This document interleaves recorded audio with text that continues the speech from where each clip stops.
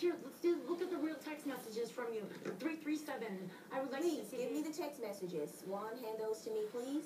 How did he harass you? He talks about how my dad is dead now, along with my dead dog, where they're supposed to be. Did you know the two people that she's saying are your friends? Did you know them prior to her moving in? I wouldn't have known them from a can of paint.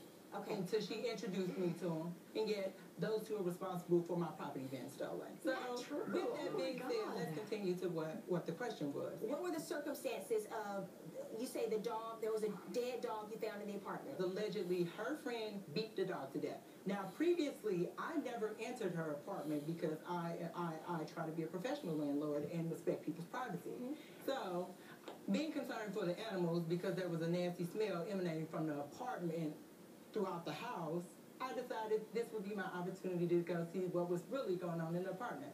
So I entered the apartment, see nothing but feces and urine and dog fur. So I go into that room, and on that wonderful air mattress which I provided to them, I saw a dog that was motionless. I saw the dog, I'm like, oh my god, oh, that dog dead. And so I left the room and continued exploring because the entire house was a hot mess express.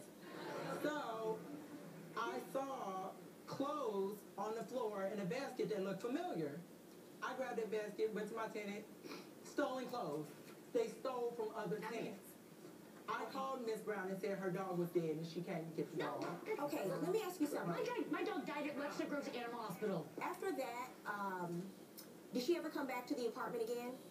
After she got her dog, she never came back to the apartment. You never heard from her again? Oh, I heard from her after that. Things went way downhill after that. Okay, and I'm looking at the text messages. Why don't you stand up? Okay, what is it that you want me to see, sir? She asked about the dogs. I wasn't concerned about dogs. I just wanted her gone. I found out the dog was dead.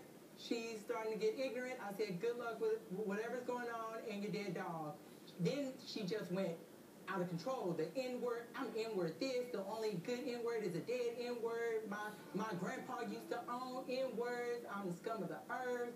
Did you say that to him? I did call him the N-word one time. Because he sat there calling me a cracker. Oh, here, Jimmy. Hold on a second. You called me.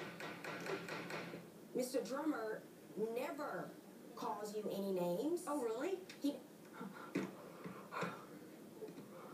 He wrote to you, good luck finding your dogs. Your dogs had run off, ma'am? No, they didn't have. My dogs were at my house with me. One dog was dead, one dog ran away. My dog died. He wrote to you, good luck finding your dogs.